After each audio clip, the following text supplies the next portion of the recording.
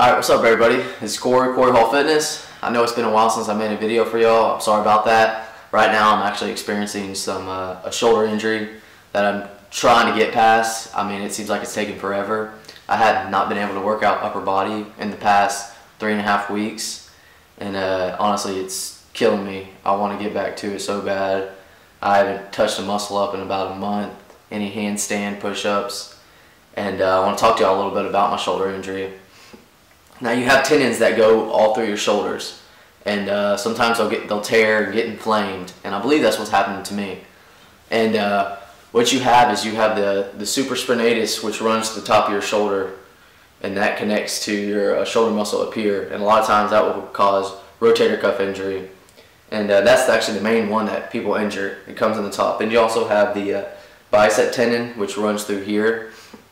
And then you have the subscapularis, I think that's what it's called, which connects to your shoulder into your chest. And then you have the infraspinatus, which runs from the top of your shoulder to your back. And then you have the teres minor, which is underneath that.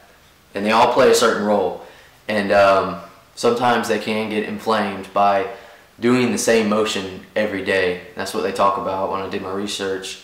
And I believe that I got mine from doing muscle-ups and handstand push-ups, because it was something that I literally did every single day.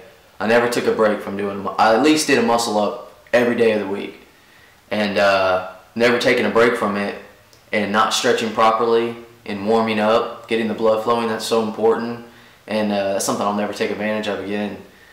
And but definitely I believe it was the muscle-ups and the handstand push-ups that really hurt my tendons. And I'm not saying that's like that for everybody. It was definitely like that for me. But that's something you need to watch out. Always take breaks. It's really important. Listen to your body. When your body's hurting, I actually heard this back in September, and I didn't listen to my body when it was telling me to take a break, and I continued to keep working out, and I tried to ignore it and look past it, and that wasn't a good idea because it got worse, and it is where it is now because of that. And actually I have pain that usually runs, which seems like the bicep tendon, and then up here in the front sometimes, in the subscapularis, and then also I have it in the back also. So there's no telling exactly where it is. I mean, but there's definitely inflamed. You definitely want to go see a doctor if you're having these same problems. And that was a big thing I should have done a long time ago. You'll get some anti-inflammatory, which will help out. But one of the biggest key roles that's played a factor in the healing process is physical therapy. Definitely go get that done. Don't waste any time. If you are starting to feel pain, that will help out a lot. They can do things to your shoulder and to the rest of your muscle that will help everything out. Okay? It's important that you go see a physical therapist. And you just want to make sure that you are always stretching. You're always getting the blood flowing before the workout. You don't want to go in there tight. You want to make sure you're loose before the workout. Don't get loose during the workout, because that's how injuries happen, just like for me. And a lot of ways I could tell you to find out how it hurts is I used to try to do this and stretch it out, but honestly that hurts my shoulder to do that, so I stopped doing that. Anything when I grab something and pick it up and use force, when my arm is pushing against the force to go and pick it up, it hurts my shoulder to do that, and it gets real weak. So if you're having any of those problems, definitely go see a doctor, and don't ignore it, because the pain will not go away, I promise.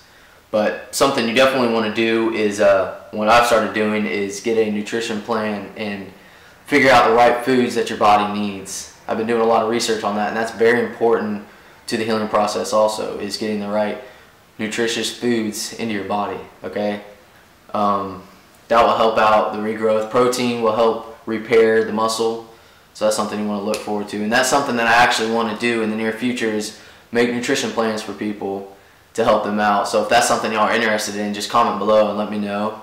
And also if y'all have any problems with your shoulders, any stories y'all want to share, just comment below and tell me about it, because it really does, it helps out to learn that people are going through the same thing that I'm going through. But I promise the workout videos aren't over. It's not done. I just got to get past this, and I promise it's going to be a better me, a smarter me. The videos are going to be better, the workouts are going to be tougher, so make sure you stick around. Alright, thanks y'all.